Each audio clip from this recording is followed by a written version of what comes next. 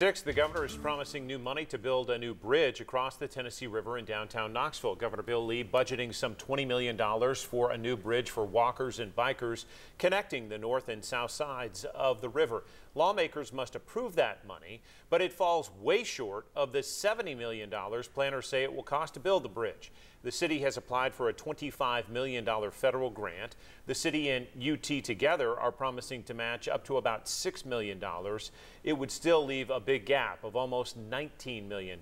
In a statement today, city leaders saying they will continue working with state and federal leaders to cover the cost of a new bridge.